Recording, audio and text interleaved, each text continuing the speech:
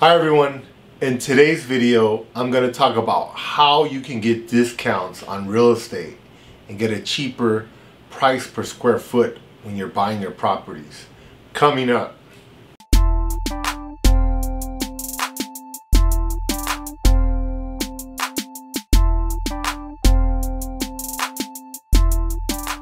Hi everyone, this is Ernesto from AttaBoyCowBoy, and on this channel we give you health and wealth advice to help you be more successful and so that you'll invest more in your environment. So I've had some friends looking for houses and they're telling me, dude, how do I get a house that's reasonable, man? They're really expensive. They're really expensive. So, okay, that's a good question. Now the first thing you want to do is you want to do some math. Calculate the price per square foot for the land and for the building. And we talked about that in another video. That's important because you need to make sure you're comparing the same things.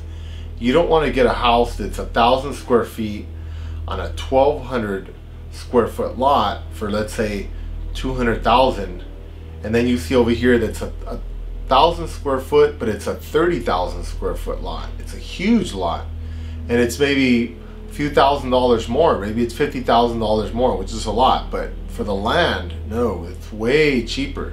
So that's the first thing you want to look at. Look at the price per square foot of the structure you're buying and the land, and compare those two across all the properties you're looking at. Like if you're looking at 5 or 10 properties or 20, you want to compare them. That's how you're going to figure out what the real price of the property is. This is one of my favorite strategies. This is kind of like a hack. You know, people like to say hacks now. So hacks are ways around things, or some way to kind of beat the system. When you look at houses, single family houses, I was looking at some with my friend. He was looking at 1-bedroom houses here in Los Angeles, and they're outrageous. They're about $500,000, let's say, for a 1,000 square foot house that's a 1-bedroom. Right, so that's pretty expensive. It's about $500 per square foot. Now what we found was a house that was a duplex, and it was actually the same price, 500, but instead of being 1,000, it was 2,000 square feet. So that one is actually half the price. It's 2,500 per square foot. And he's asking me, well, why is that one so much less? Why is it basically half the price?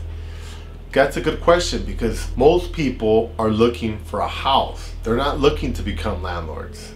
And they're also, the way our finance system is set up, the home mortgages are much more accessible. They're much easier to get than an investment property loan. But the thing is, it's not necessarily any easier to qualify. So if you qualify for a home mortgage and you're buying a house, you're most likely going to be able to qualify for a mortgage to buy a duplex. So you just kind of have to change the way you're looking at things, your perspective. He was able to get this duplex at basically half the price of the house, and there's a lot less competition because people are looking for houses. They're not looking for investment real estate. Something like 80% of the properties that are owned are houses, and the majority of people that look for property are house hunters. They're not investment property seekers or hunters. So you're going to have a lot less competition because you're not going to have all these homeowners looking for duplexes. They're busy over here looking at houses. You're going to be over here looking at duplexes. Now let's say you buy the duplex. You're like, hey man, I don't want to be a landlord. Okay, that's up to you. If you don't want to do that, don't. All you have to do is make sure the property is vacant and you just take over both of them. I have a friend that bought one recently. He got a permit, knocked down the wall, and made the whole thing into one wall, into one house. He basically doubled the square footage of his house easily. So he got the house half price. Another thing you want to do when you buy these properties is right away boost the price up so you can refinance it, pull money out for other investments. And one of the easiest ways is to plant trees. Here in the US and pretty much everywhere, adding a tree to your property is worth about $10,000 per tree, just for planting trees.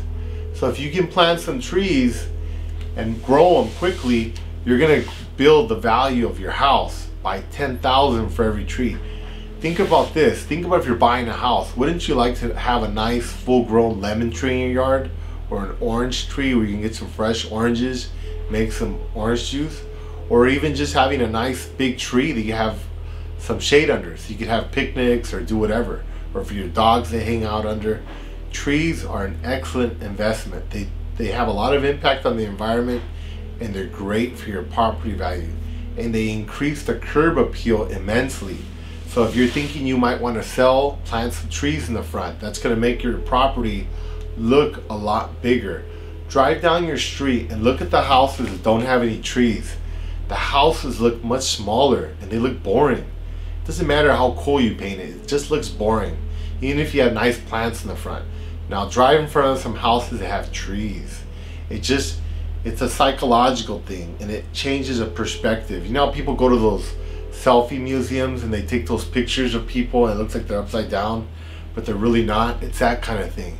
Trees are going to make your property look a lot bigger, so it's going to have a higher perceived value, so it's going to be easier to sell, and you're going to get a lot more money out of it in the market. Thank you again for listening. If you have any questions, please comment below.